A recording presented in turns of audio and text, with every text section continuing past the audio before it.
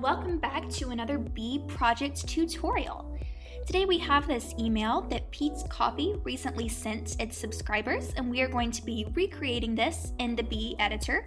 We also have a pretty exciting new feature called Save Rows that we are going to showcase as well.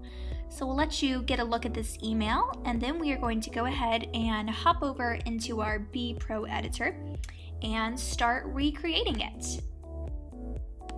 So the first thing we are going to do, we are creating our own email template here. So we are going to use this blank template just so we can build our own email from the ground up.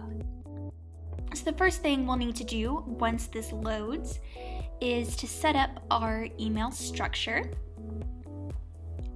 So we are going to go ahead and find our empty rows over here and drag a few of these over. We have a couple of images at the top that we need rows for, and then we have several different fonts, different font sizes, so we are going to get separate rows for all of our text. And now we are ready to go. So the first thing we're going to do is drag over an image to this first row, and we're going to use our header, which is already uploaded right here. So all we have to do is insert this. We're going to make it a little bit smaller just by adjusting over here. And before we go any further, we are going to go ahead and save this row, which is Bee's latest feature. If you click on a section, you will see these three buttons.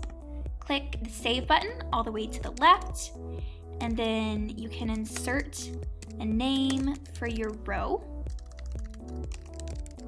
and save it. So the next time you go into Bee to create an email, you will be able to look under My Saved Rows and find your header, your footer, whatever it is that you saved last time. And that can just save you time in the future and help you make sure to stay on brand every time. So we are ready to go ahead and continue with our email. So the next thing we need to do is drop in our main image of this coffee roast. And now we're ready to start with our text. So the first text block is very simple. It just says, last chance. We're going to put this in the center, make it a little bit smaller. And then over on the right here, we are going to change the color. Then we have another text block to add right here.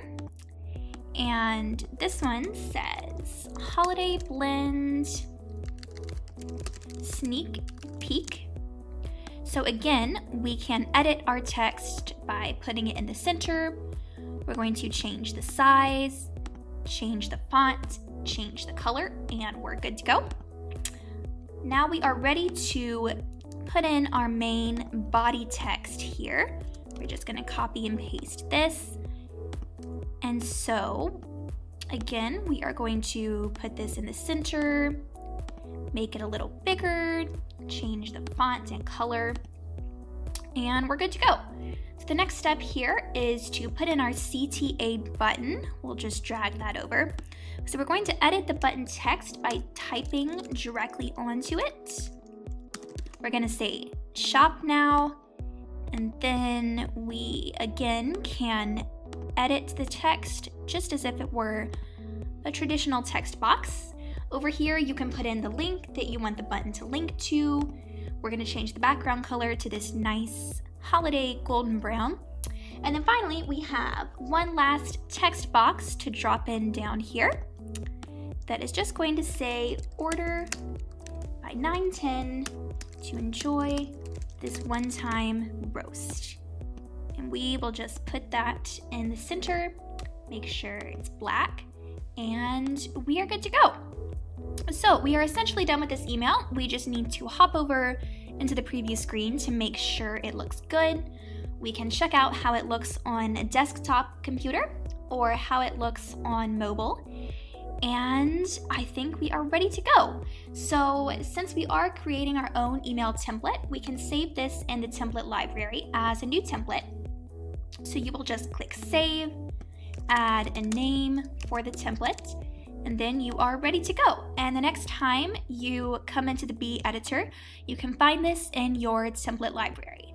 And that is how you create your own email template with Bee.